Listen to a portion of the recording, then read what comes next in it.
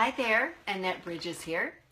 As you all know, I am gearing up for my first ever women's retreat, April 8th through the 10th, which, by the way, I do still have room only for 3 more women. But I wanted to tell you about one of the activities that the women attending will be experiencing, and it is called QiGong. And I'm not an expert on this, so I'm not pretending to be, but I'll give you a little bit of what I know. I was introduced to it this last fall when my daughter and I took a class at the college where she's teaching with the instructor who is in fact going to be coming to my women's retreat and doing a session with all of us that are present. And her name is Maria Celine, and I'm sorry, I may not be pronouncing that correctly. I should have double checked that before I made this video.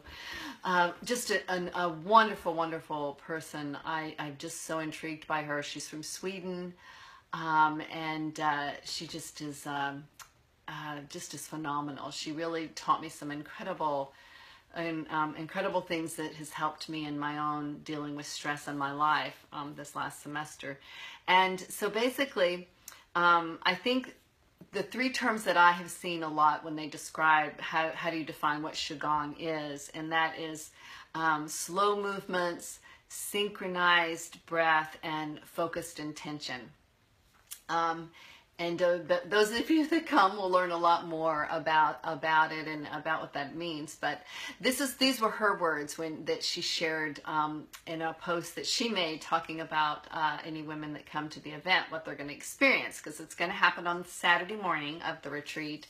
And this is what she says. She says, "You will wake up with gentle movements, synchronized with the breath, and end with a meditation to set the tone of the day." So I'm just so excited that, my whole retreat is your beautiful escape, a retreat for women to breathe and be, and learning how to breathe. You think we know how to breathe, but we kind of forget, those deep, full breaths that we took as a baby, and that babies just do so naturally. And from what I've read, adults tend to do the really shallow breathing a lot and don't do that.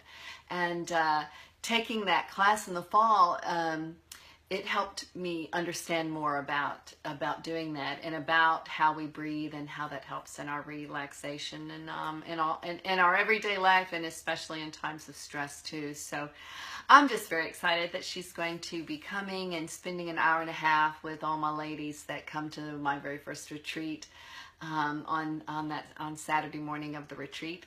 So I hope 3 more of you can join us. And I have a whole lot more to tell you in the next few weeks of other activities that will be planned. I'm gonna continue to give you these little quick nuggets. We'll hope to meet more of you soon. Talk to you later. Bye.